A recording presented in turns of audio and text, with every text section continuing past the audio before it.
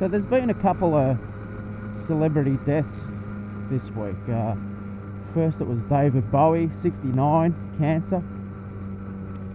And just today, Alan Rickman, 69, also 69, also to cancer.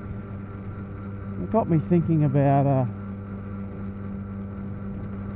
my own father, who also 69 and cancer. And it really got me thinking that, and it's an opinion I've had for a while, and I guess probably made it a bit easier over some. No. Blah blah blah blah blah blah. And that's that. I think we've all got it.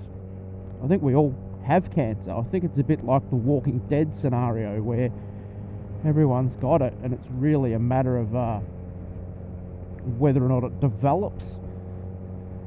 But I kind of feel that the only reason hundreds of years ago is that people didn't die from cancer is that, one, it wasn't diagnosed, and two, something else probably got them first. Now that the average life expectancy is much higher, I think that I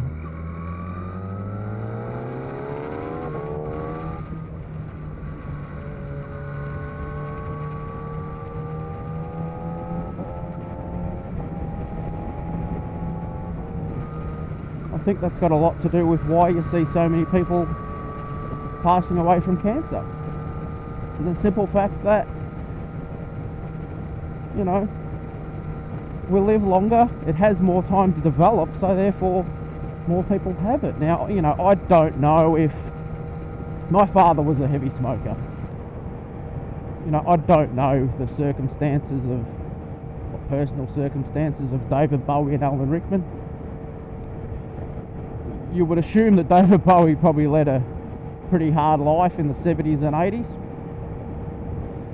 Alan Rickman, you know, the greatest Christmas villain that there ever was, Hans Gruber. And of course Professor Snape.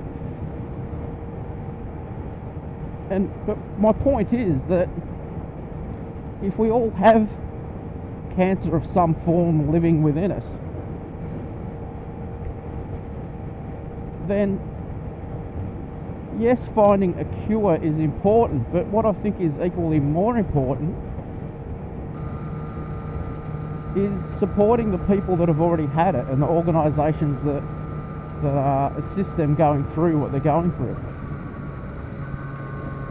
We all know that there's treatment for cancer with chemo and radiotherapy and, you know, various other things.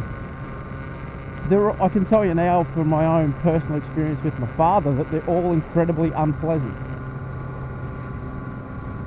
The process he went through was radiotherapy.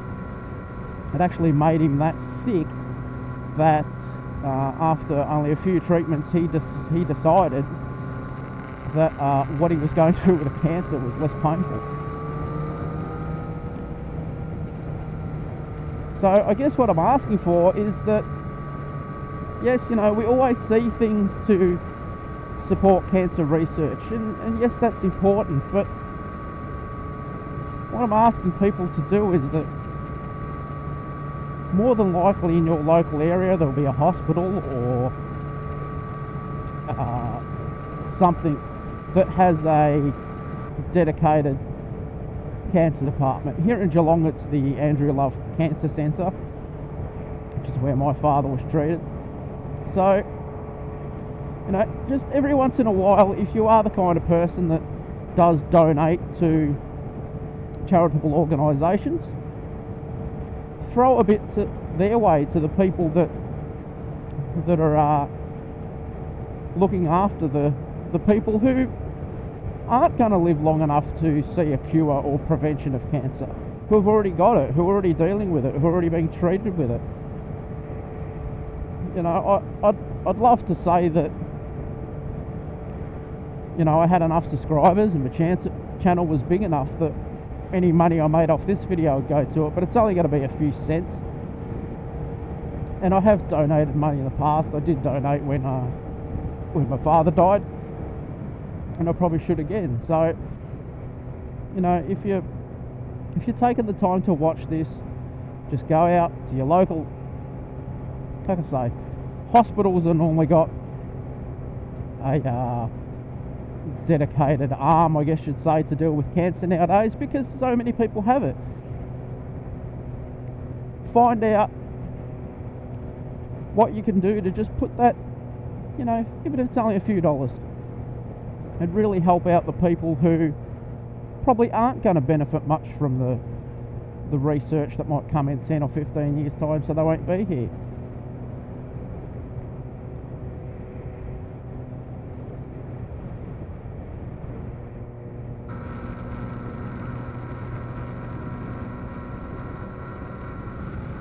And, you know, if you can't do that, just watch Harry Potter or Die Hard while listening to some David Bowie, and remember the couple that have died this week.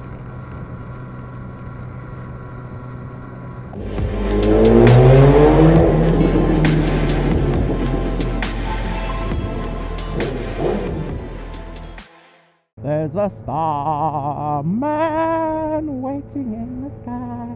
He'd like to come and meet you.